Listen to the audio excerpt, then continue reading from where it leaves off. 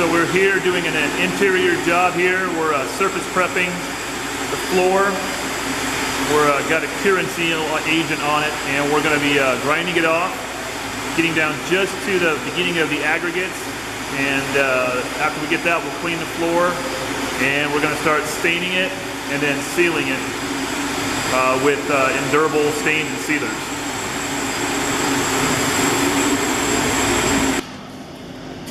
Alright, so the last thing we did here, we were grinding the floor and prepping, and now we've taped it all off, cleaned it, and we're going to be ready to start applying one of the larger base colors of this project here. We've got about 4 colors we're working with.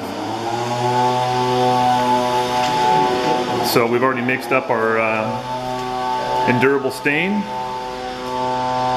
and as you can see, we've got patterns all throughout this house, and we've mixed up the stain in a regular concentration, 1:1 with water, and we're actually blending 2 colors together, which are Sonora and Saddlehorn.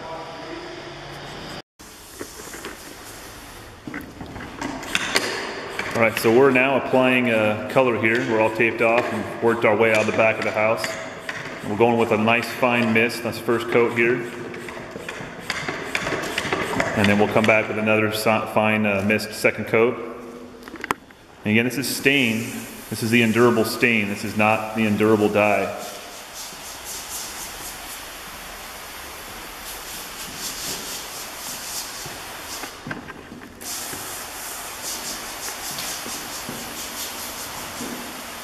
And again, these are Sonora and Saddlehorn mixed. They make a really nice kind of a golden brown color.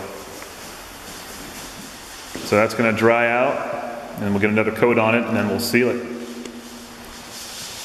Alright, so we're going to apply a light second coat here of our Endurable stain, and we're still going to get a semi-transparent look.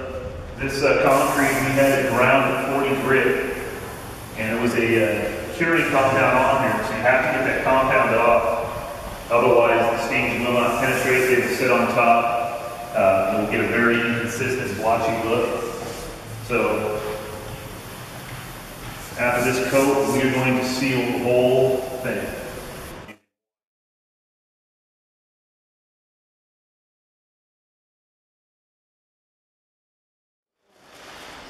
Alright, so we're here the next morning.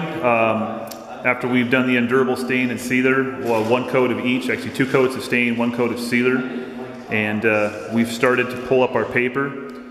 As you can see, we've got a nice color. It's going to get more vibrant, and it'll get a better sheen to it with more applications of sealer. So one of the last things we have to do here is stain these square areas here and seal them with the Endurable Concrete Sealer.